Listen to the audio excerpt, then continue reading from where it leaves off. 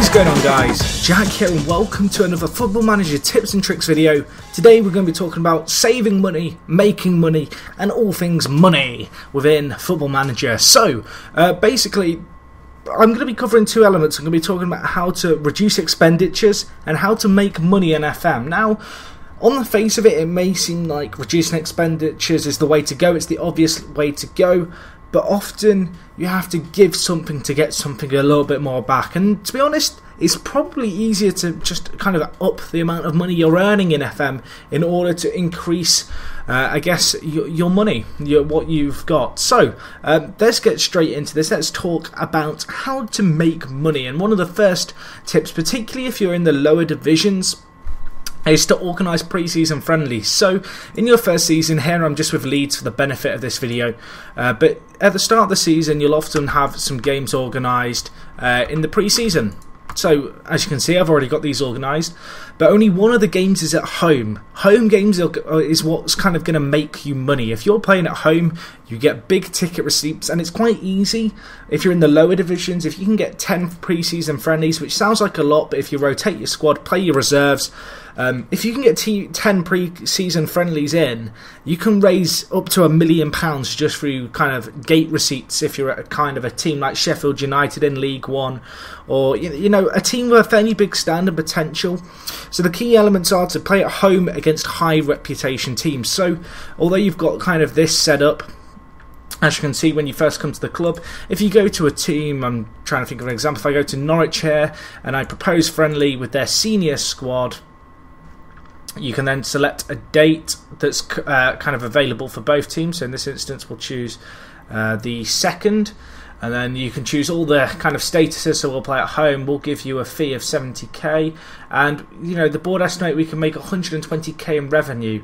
So although I guess in this instance that you'd only be getting 50k, it's a good way to make money. The other thing you can do is if you click on the opposition here, it highlights teams that are wanting to play a game and that are potential kind of friendly teams, and then you can see here, you can see what teams are available. So we could make £200,000 if we play Liverpool at home. I'm not sure if they're going to accept that friendly, but as you can see we send off for a proposal, and then if I just go forward a day, just gonna spam through all this. If I go forward a day, sometimes they'll accept it, sometimes they won't. So as you can see, Liverpool have accepted friendly proposal, and what this means is that's £200,000 in the bank that we wouldn't have otherwise had. So that's a very easy and basic way to make a lot of money. Moving on, I guess, to looking at the finances themselves, because this is something that in itself is underestimated. So this is your financial homepage. You just get it from clicking on your club and going down to the finances tab. And from here, you can see all the expenditures. You can see where your money's going, what money's coming in. So as you can see here, we've raised £2.8 million in season tickets this year, and a total kind of income of almost £4 million just in the kind of very opening pre-season. So as the season goes on, you can check this to see where your money's coming in from and where it's coming out from. If you're in the Premier League, TV revenue's your main source of income. In the lower divisions, you tend to get a decent influx of money at the start of the year from initial TV revenue and season ticket sales. There'll be two areas where you get a lot of money. Another kind of underestimated thing, which I know a lot of people use, but for those of you who don't know about this, if you go to your projected balance thing here, it will tell you how much money the club are expecting to make over the course of the season. So that's up until June time in England. It's also worth kind of noting that this will change a lot, particularly at the start of the season. It's not until you'll be a few months into the year that you'll start to get a far more accurate picture of what's going on in terms of what money you're going to end up making. So it's good to see that we're potentially going to make £4 million. However, the reason that it's saying that is because we've only had £4 million come in, and we've only had £33,000 of expenditures. So that will change, as I've mentioned. So moving back onto the whole making money, two very kind of, I guess, key ways of making money is through the transfer window. Signing players, selling them on for more is a fantastic way of making money, and just selling players in general. So what we have here is my starting 11. What I've done is I've just created a tactic that uses my starting 11. And then what I like to do, especially if you're at a team like in the Championship, very often you'll have players within the squad who are good enough for they're not good enough for the starting 11, and although they might be a decent option on the bench, potentially their value in terms of their actual monetary value is worth more than what they're worth to the team, and so it's worth selling them on. So it's also always worth kind of outlining your starting 11 and then see if there's any players that you could potentially offload for a decent amount of money, and then either bring in a replacement on the cheap, or if you've got the squad depth to cover, I guess, them missing, just sell them on. I'll come back onto that in a bit, but I'm going to continue talking a bit more about how to make money. So, another really good tip is to sign high reputation players. Signing high reputation players, now, it was always kind of associated with FM for a very long time that signing players from Asia and Africa, when you get them prompt saying, oh, you know, this signing is going to up shirt sales abroad, it was kind of always associated that was one of the best ways to make money and kind of increase your revenue streams abroad through sponsorship and selling merchandise. As it turns out, and through a lot of testing, I've seen a lot of blogs cover this, one of the best ways, in fact, to make money is just to sign any high reputation player. It doesn't matter where they're from. So one really good way of doing this is going to the search players filter tab, and then going on national team and then main, and this will look at existing national players, which can be a good way of getting players in. Or you can go to international caps and then put, for example, is at least, I don't know, 50, and then you can see what players come up. So a guy like this guy, he's not too bad, sorry. If I was to bring him in, his reputation should be fairly high. Every player has a reputation, I should point this out. You have a player's home reputation, a player's global reputation, and there's another reputation, but every player has 3 reputation values. Like clubs have reputation, players have them. By bringing in the players who have higher reputation, it boosts your club's reputation, and as a result, sponsorship deals, revenue streams, and, you know, people buying merchandise for the club. So that's a really good tip. As I said, one of the best ways to do this is just to bring in international players. The reason for this being is that if they're an international player, it usually means generally they have a higher reputation.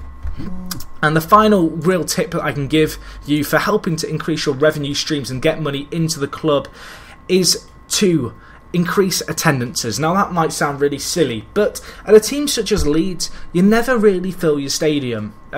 Especially if you're a club who's kind of dropped down the league, such as Leeds, Sheffield Wednesday, Sheffield United. They're just a few examples in England. I can't think of any of abroad off the top of my head. But basically, by using teams like this, and if you have a stadium that's potentially too big for you, you can boost attendances in FM, and this can easily increase the attendances by a few thousand. But by simply playing attacking, passing football, you will increase your attendance. As much as form has a bearing on it, if you're playing well, more fans come to the games. That sounds quite obvious. If you're playing attacking football, if you're scoring lots of goals at home, and if there's lots of goals at home in general, players are just more fans are more inclined to come and watch the team play, and as a result, higher attendances, more money, and ultimately, kind of money from players coming, from fans, coming to watch your games is what makes you the majority of your money through a combination of season ticket sales and then ticket sales on match days.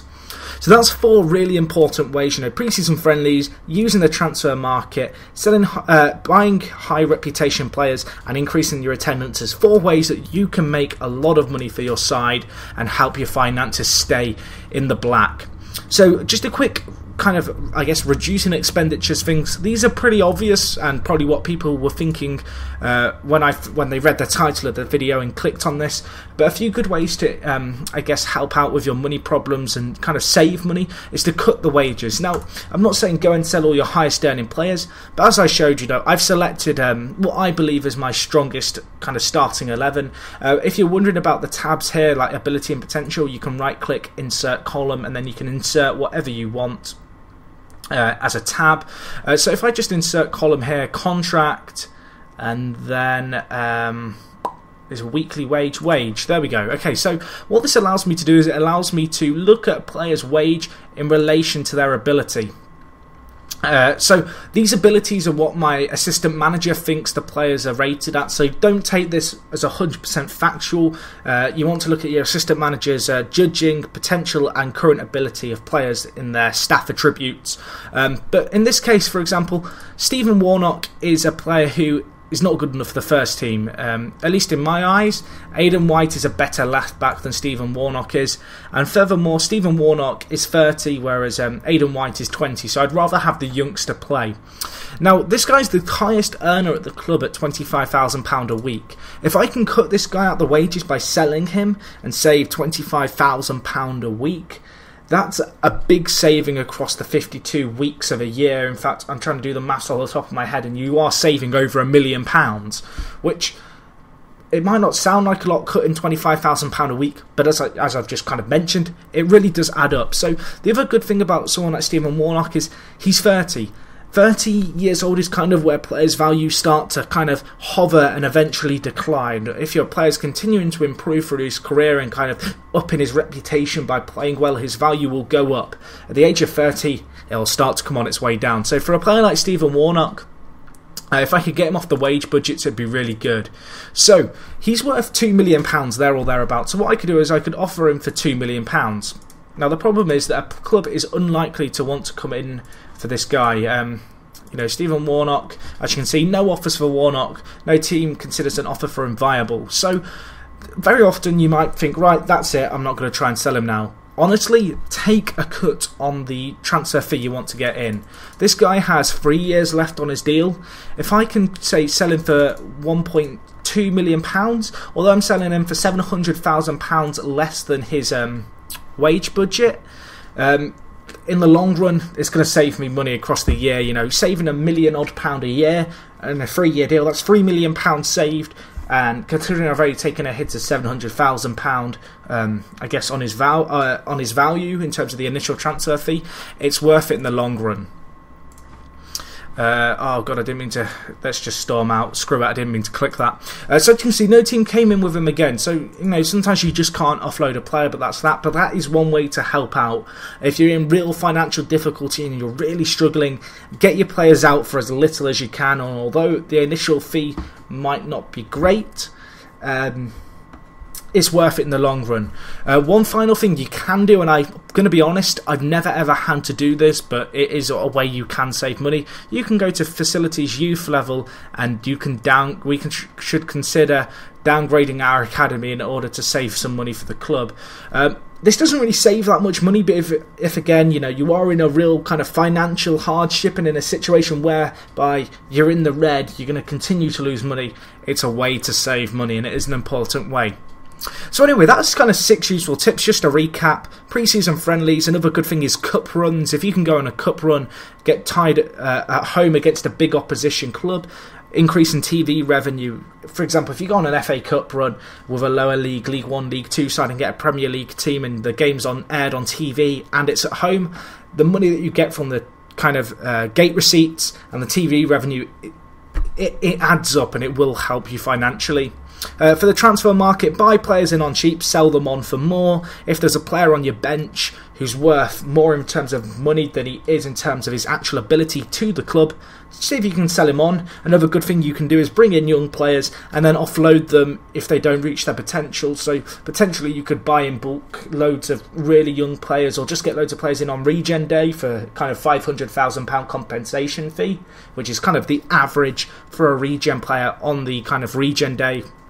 And then if you kind of sell them on for £1 million, you've made some money there. Increasing attendances and kind of signing higher reputation players, helping the club get more people coming to games by playing attacking football, and then by signing the higher reputation players, increasing merchandise sales and that kind of thing. And then 2 kind of tips, I guess, for just saving money: cut the wages. It seems really obvious, but that is where a lot of your money goes as a club. And then also downgrading your youth facilities if worse comes to worse. But anyway, guys, hopefully this video was of use to you guys. I really wanted to just try out something different with this video. This was a video that I'd considered doing for a while. If you've got any more suggestions for future tips and tricks videos for Football Manager, let me know down in the comments. If you're new around here and you're kind of watching this video as a one-off, feel free to check out the Football Manager tips and tricks playlist, which can be found on my channel or down in the description. I'll have a link to it.